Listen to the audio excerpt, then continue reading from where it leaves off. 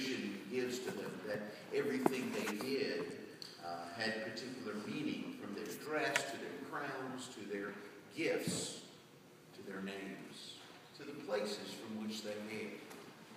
We have all sorts of ideas about the star and how they might have received guidance from the star and what exactly the star might have been. And the truth to many of those things is that we just simply do not know. We don't exactly know who these men were from the East. Matthew tells us that they were wise men, perhaps kings, if you will, but certainly representatives of kings and rulers, if not kings themselves. They were obviously men of great wealth from somewhere far to the east, probably Zoroastrian in religion, worshiping the god Ahura Mazda. They followed the stars. They were not only primitive astronomers noting the movement of all of the heavenly bodies, but they were astrologers as well, associating important characteristics, perhaps foretellings to those movements, those appearances of stars or comets, or the alignment of planets. But who they were, we know little more. Further, Matthew tells us that we're not sure that these wise men arrived at the side of the manger like we hold as one of our cherished parts of the manger scene, or the retelling of the Christmas story, the Christmas pageant. Why? Matthew tells us that the Holy Family, Joseph and Mary and Jesus, were in a house.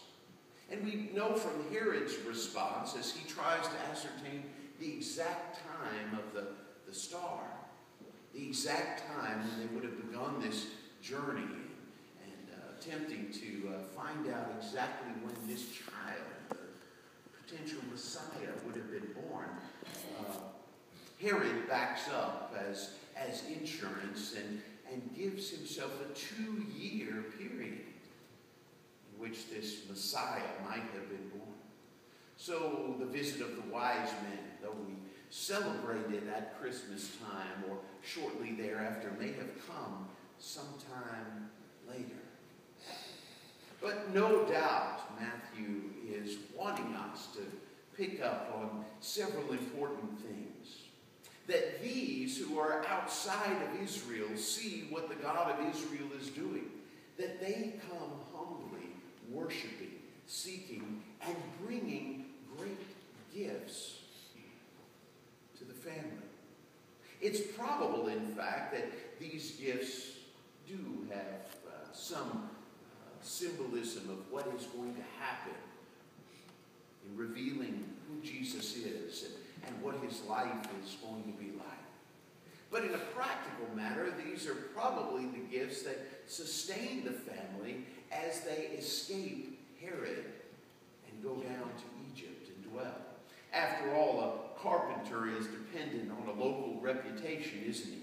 And it's difficult to move from place to place and find work. So these gifts have an immediate practical effect as well. All of that being said, Matthew still points us in a distinctly different direction. He's interested for us to note these things about the wise men and their visit.